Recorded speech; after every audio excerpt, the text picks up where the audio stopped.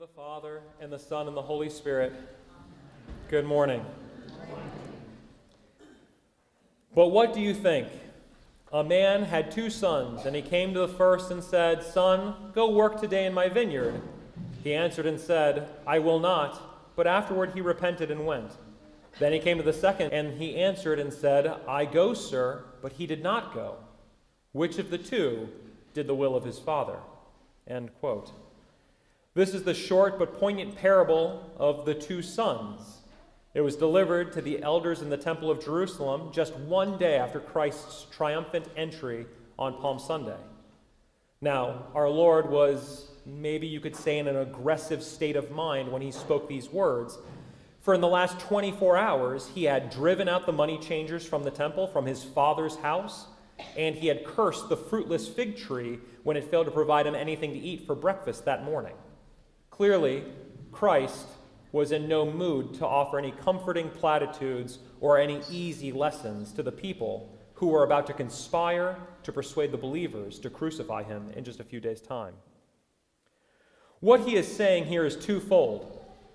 There are those of you here in the temple who are ashamed of me and my Father, and there are those of you here who lack integrity and commitment. Those who are ashamed, doubtful, or apathetic, or anxious about their faith are those like the first son who refused the Father's initial call to work. Our Lord explained that these leaders and experts in the Mosaic law refused to accept John the Baptist's message of repentance and spiritual purity. They knew what God desired and were given plenty of opportunities and reminders to act accordingly, but they refused to do so time and time again. Were they unable to bear this gospel of mercy and grace because they knew it would put them on equal footing with sinners and Gentiles? Was it the fear of losing their lofty social status if they were to commit to a faith in Jesus Christ? Or was it that they just simply didn't care what God wanted them to do, and they sought instead to pursue their own selfish comforts and luxuries? Who can tell which is the reason for each of these individual people in this parable? The second group of people are even worse off. While this parable, Christ explains that the first son was able to see the error of his ways and repent in time, the second son was too self-absorbed and devoid of any accountability to notice his own failures.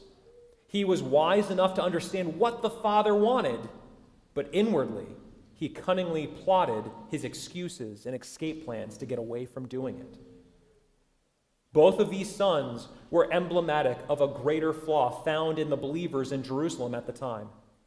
Whether they were the fearful, doubting, or stubborn first type, or whether they were the two-faced, undependable second sons, the same result awaited both of them.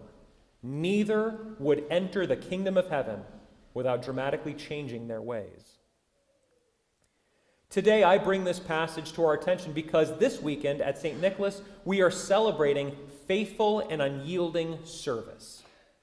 We give honor to our brave servicemen and women who have put themselves in harm's way in order to defend our freedoms and basic human rights across the world. No matter what branch, or for how long, or in what capacity these veterans offered their service to our country, every single one of them served faithfully and eagerly when called upon. We are indebted to them for their heroism and perseverance in the face of danger and in the threat of death itself. In a few minutes here, we will invite the myrrh bearers back up and we will offer a small token of our appreciation with a brief prayer service, not only for those here in person, but also those who have fallen asleep throughout the world. May their memories be eternal. However, their service, this military service, is not the only kind of service we honor today. We also today thank and celebrate our faithful stewards of St. Nicholas.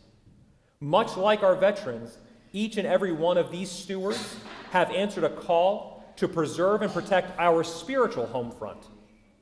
Without an army, any kingdom is vulnerable of collapse. Likewise, without a strong company of committed stewards, our parish would surely fall. We may not brandish any weapons in our service to our parish.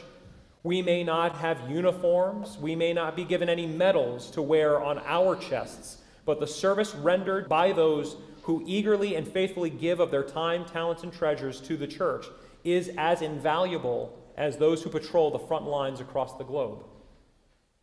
But now, for a moment, consider what our armed forces would look like if either of these two sons in the parable made their ranks.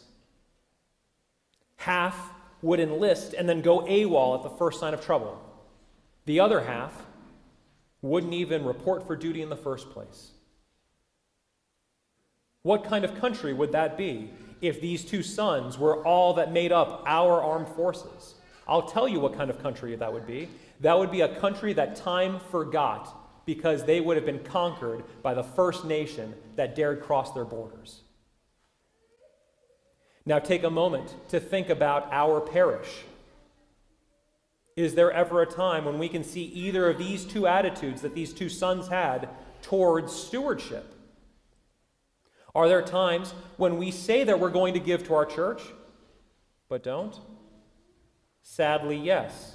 We began the year with 244 stewards. That's 244 steward households here at the church. As of October, we had 60-plus families who had pledged at the beginning of 2023 and have not yet made a single donation towards that pledge. You add in another 35 families who have pledged and have given, but have only given less than 50% of their pledge.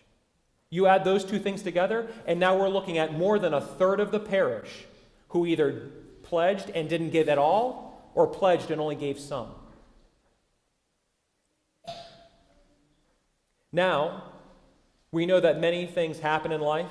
Sometimes we have the best intentions, but for whatever reasons we cannot follow through on our initial plans. That's fine.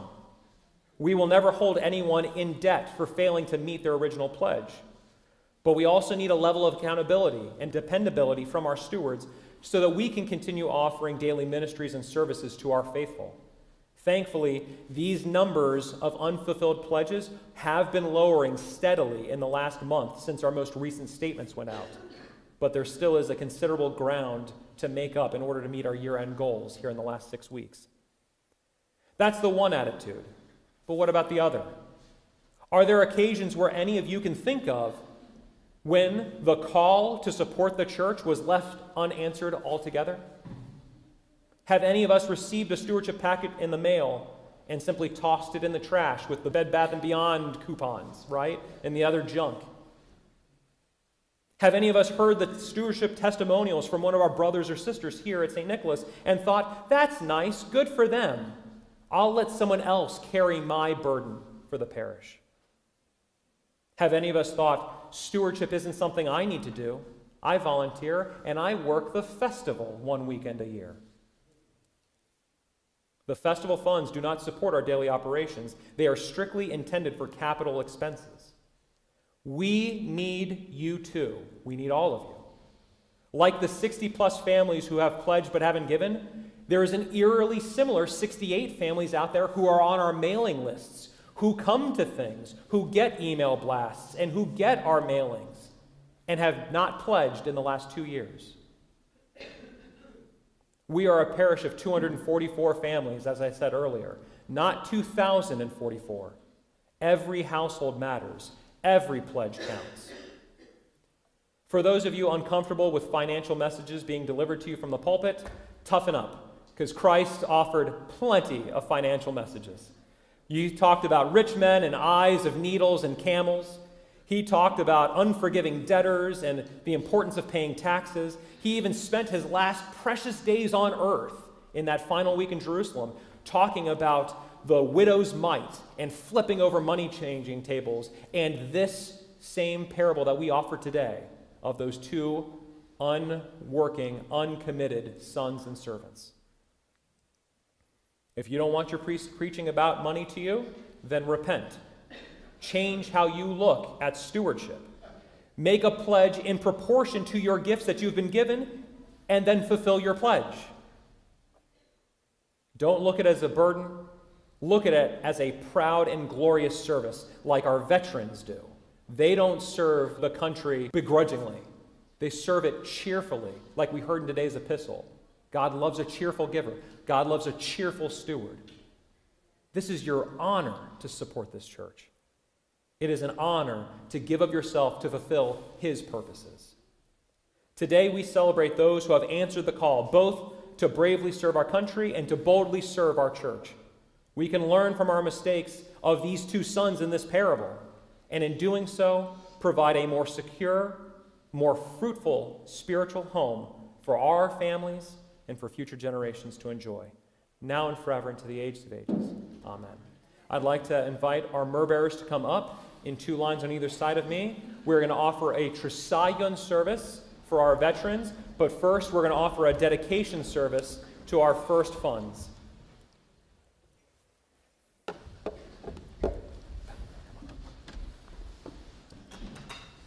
Let us all rise. Let us pray to the Lord. Lord, have mercy. Heavenly Father, you have richly blessed us beyond measure. We can only return a fraction of the gifts that you have entrusted to us. But we ask, O good and loving God, that you will bless our offerings and help us to use them wisely in your service and to your glory. You sent your only begotten Son, our Lord, God, and Savior Jesus Christ, to us, and as he fed the 5,000 and their families from the small gifts offered by the young child in the crowd, we pray that you will also transform the gifts here offered today. May these first fruits of our stewardship also feed the spiritually hungry through the ministry and mission of our church. All that we have received is from your hand, and to you all glory, honor, and worship are due. Father, Son, and Holy Spirit, now and ever into the ages of ages. Amen.